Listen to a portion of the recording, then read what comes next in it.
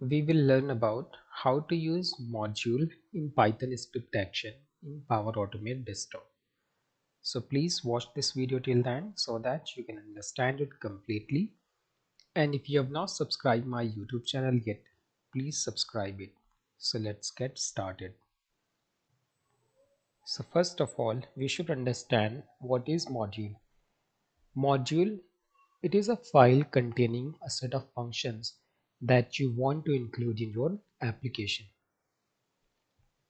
If you want to create a module, what you have to do is you just need to save that code in a file with the file extension as .py.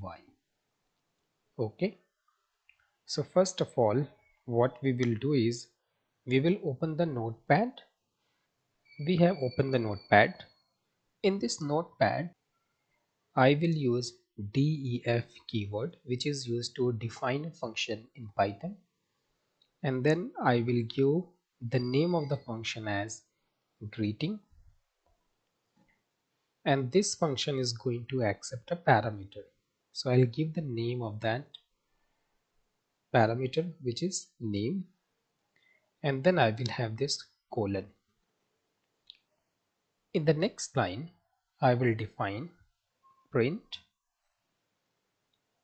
and in the bracket I will mention hello, and I'll give a comma and a space and then plus and then name of the variable, which is name. Notice that we are using plus symbol to concatenate the text. Okay, now what I will do is I will save this file. So I'll press Ctrl S and then I will navigate to D drive, sample files, and here what I will do is I will change it to all files, and then here I'll give the name of this module. So name of the module is going to be test module .py, right? So whenever you are creating a module, you need to make sure that the extension of the file is .py.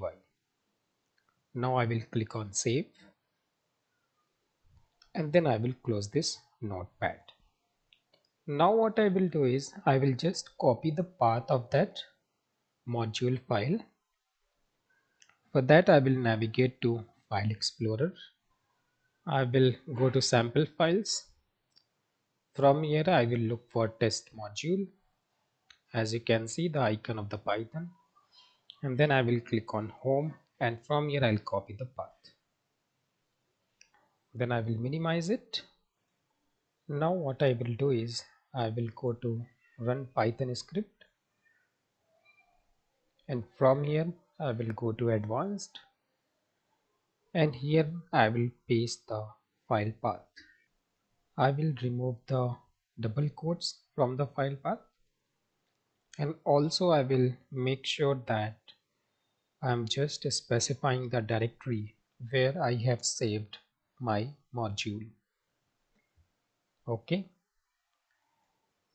the next line that we are going to write is about how to use the module or the function that we have defined in the module, right?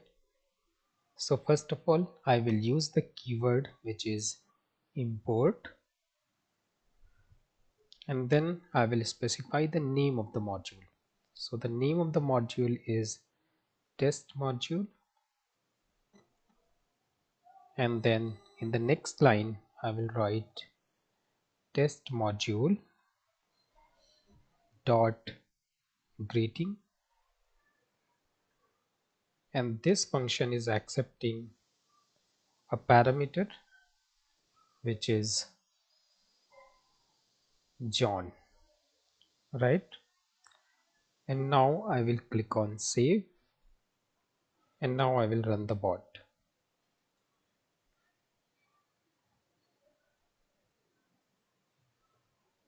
You can see that here we did not get any output.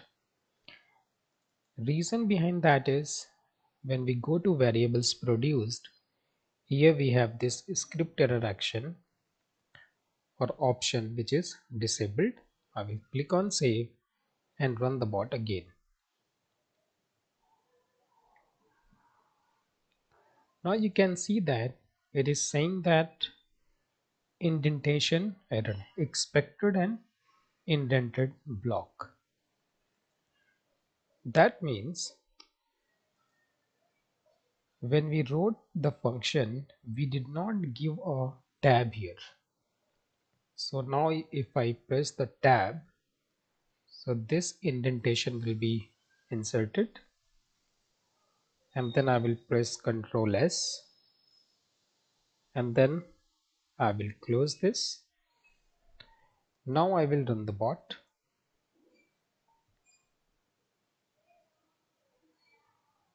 Now you can see that we have got an output which is hello John, right? Because this is the value we have passed to this greeting function that we have defined in the module. Now we will see how to use variables in module. Consider that I have this function in this module, and let's say instead of this function I create a variable which is, let's say, person1, and this person has some attribute. So I'll define the attribute for this, which is uh, let's say name. I'll give the name of this person as John, then comma.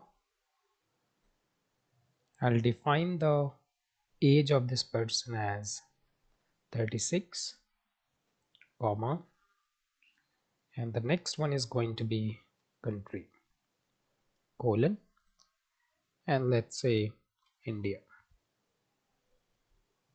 So when you are creating module, you can use variables in the module, which can be arrays, dictionaries, and objects, or many other variables that you can use in the Python. Now I will press Ctrl S to save this module. I'll go to run Python script. Now what we are going to do here is we are importing this module already, right? And here we have already specified the path where this module is available. Now the next task that we have is that to access that variable, which is person1, and this person is having a property which is, let's say, age, right? And whatever the age value is there, that I want to store in the variable a, and then I will print the value of this variable a, right? Now I will click on save, and then I will run the bot.